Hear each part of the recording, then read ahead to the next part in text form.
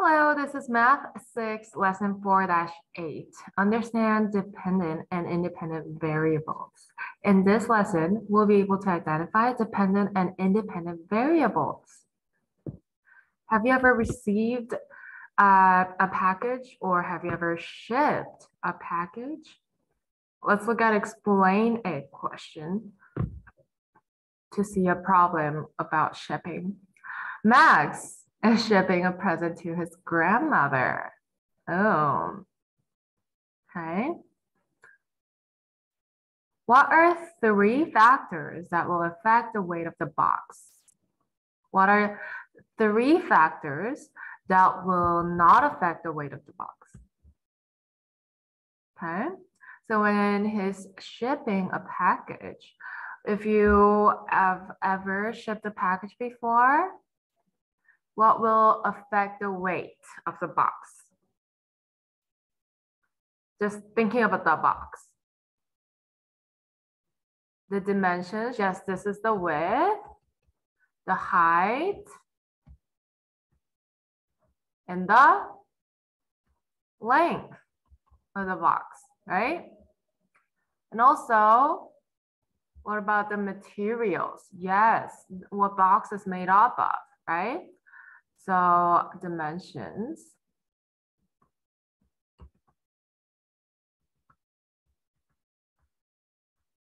Length, width, and height.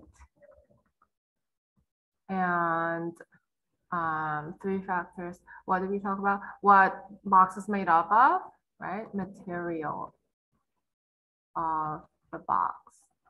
If box is a heavy metal box, that's gonna be heavier than a paper box, right? What else? What else makes the box heavy? Yeah, what's inside? Okay. So if you just, pack clothing versus lots of books, obviously the books are going to be heavier than like a sweater, right? What are 3 factors that would not affect the weight of the box? Factors that affect was the first one, okay?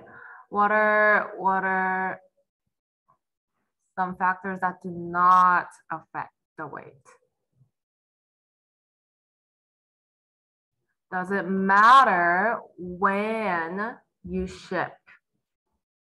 If you have a set price tag, it doesn't matter what time of the day you come in. The time of the day. Or it doesn't matter. What else doesn't matter? Some unrelated information. Okay, where the box was made, right? Where the box was made. Does it matter where the box was made if you have the same materials?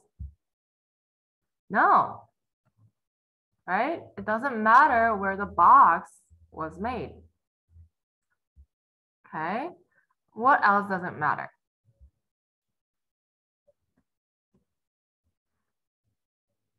What doesn't affect the weight of the box? How much you love grandma, okay? How much the presents in the box are. How much the materials, how much the things in the box.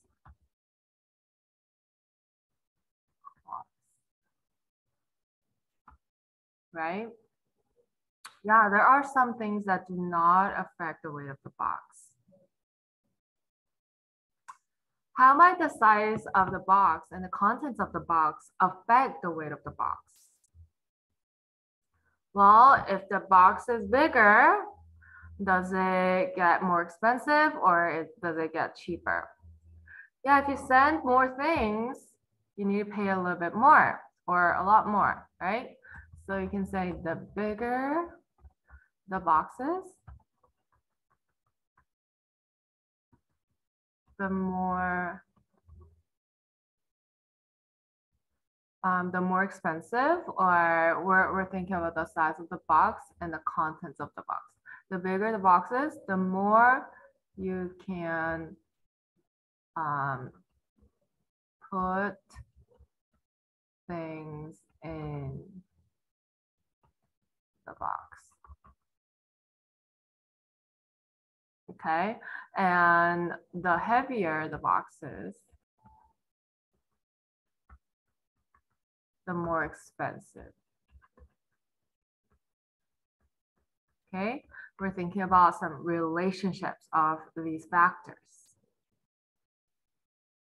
So focus on math practices. Describe another situation in which changing one factor results in changing to another factor, which means there are some factors that are related. And so if you change one factor, another factor that's related to this factor will also change because of this factor.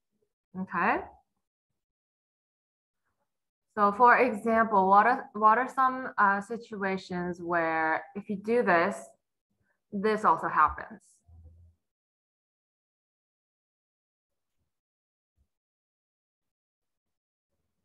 Okay, if you sleep less, the more tired you are.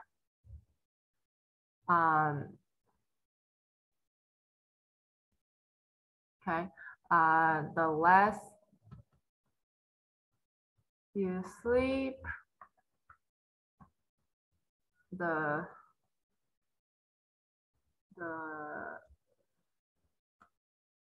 more tired you get. Okay, so sleeping hours and your body fatigue is related. And there are a lot of other factors that are related. So write them down.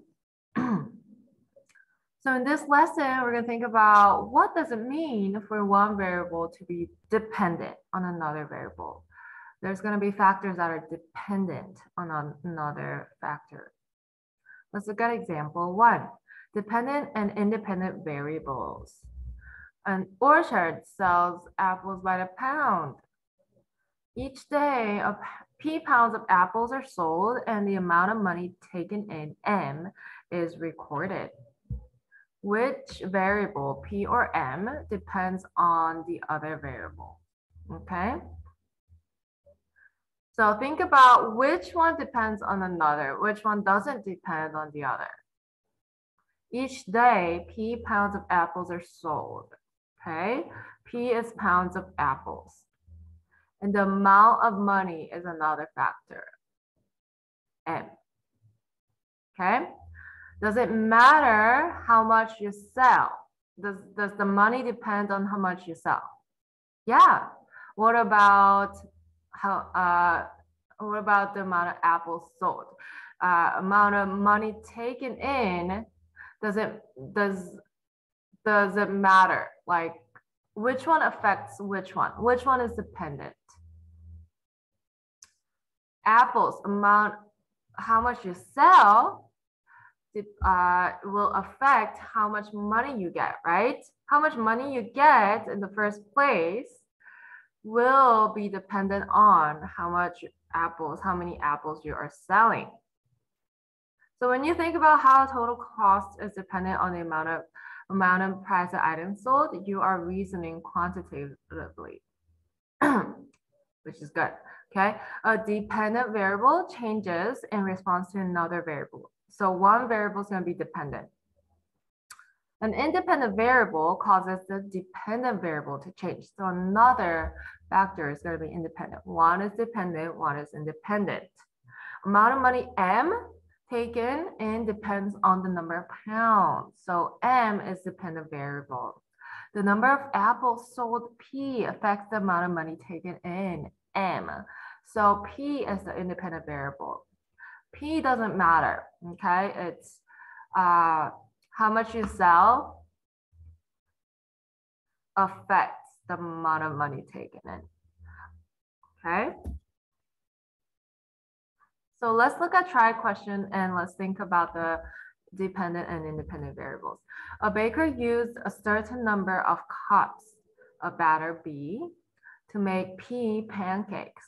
Which variable, P, pancakes, or B, batter, is the dependent variable? Which one depends on which one?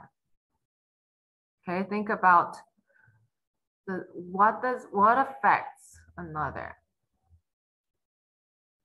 Okay, batter, you make pancakes using batters.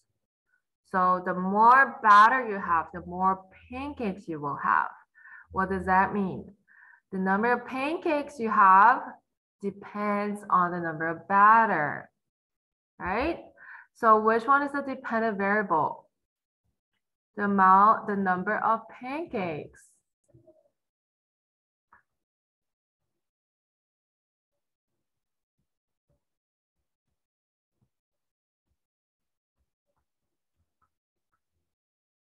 P depends on the number of cups of batter. B. So P is the dependent variable.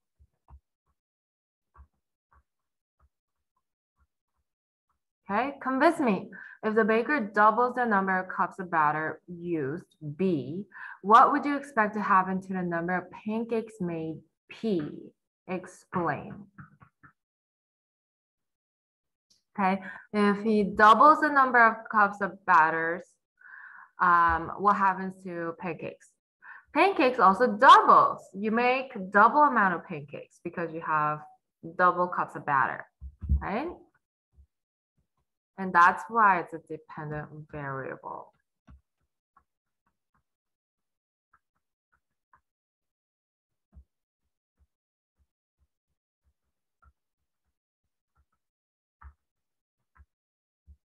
Okay. Explain.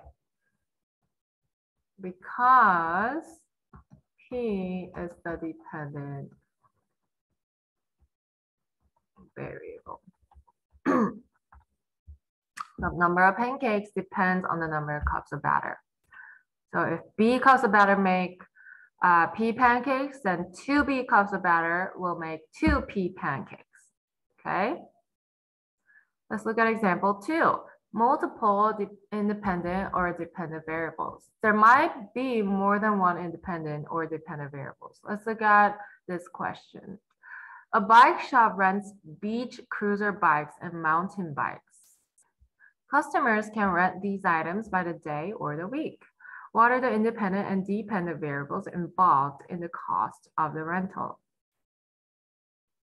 So first, we're going to identify the variables involved in the cost of rentals. There are many variables. We got beach cruiser, and we can say that's B. Mountain bike, M. Length of rental, L. Price per day, D. Price per week, W. Total rental cost, T. That's a lot of factors, right? Which one is independent? Which one is dependent? So step 2, we're gonna see whether the variables are independent or dependent. Beach cruiser, is it independent or dependent? It's depending on the rate per day or week. Okay, this one. So price per day, price per week, they're different. So it's dependent on the rate per day or week. It's a dependent variable. Mountain bike, it's also dependent on the rate per day or week. Length of rental, L, is it dependent on anything? If you pick beach cruiser or mountain bike, does it mean you're gonna rent this number of hours? Does everyone get to not choose their own length of rental? No, so it's independent. Length of rental is independent and it causes the total rental cost to change. Okay, this is the independent variable. Okay, it's not affected by anything. Depending on the rental, your cost changes.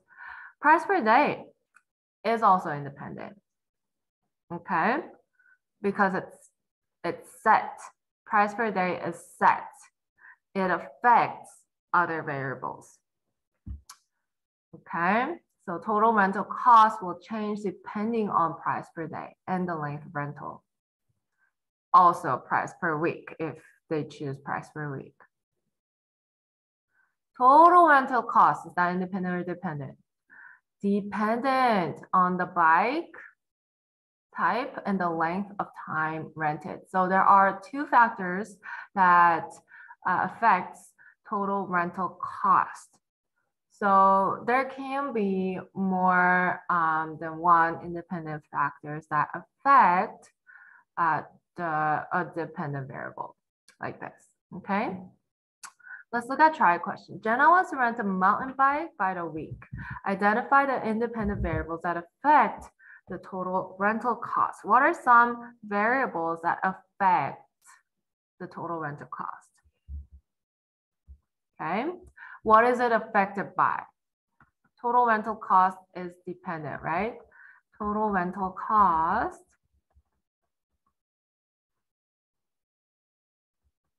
is affected. Okay, they said we have to identify the variables. So let's write a variable. You can just pick any variable. The total rental cost, we can say C, or we can say T for total is affected by, she's gonna rent by the week, right? And of course, the total cost will depend on the bike and the length of time. So total rental cost for her is affected by the length of the rental, L, and the price per week. What is the variable for the price per week? W. Okay.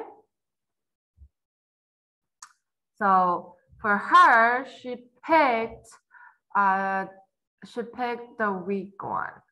So this is weekly rental and the price per week, right? There you go.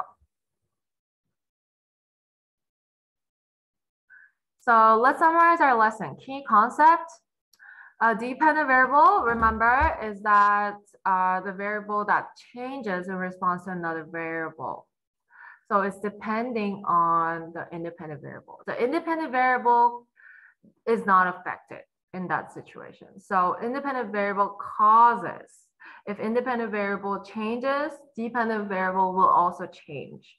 But independent variable is not dependent on anything. It's not affected by anything. Independent variable chooses its own. So it causes the change in the dependent variables, and it's independent because its value is not affected by other variables. Okay? And we looked at some good examples. And there's another example here. The distance car travels, D, is dependent on the speed S at which it travels. Speed is the independent variable and distance is the dependent variable. All right, that was lesson 4-8, understand dependent and independent variables. We'll continue with the next lesson.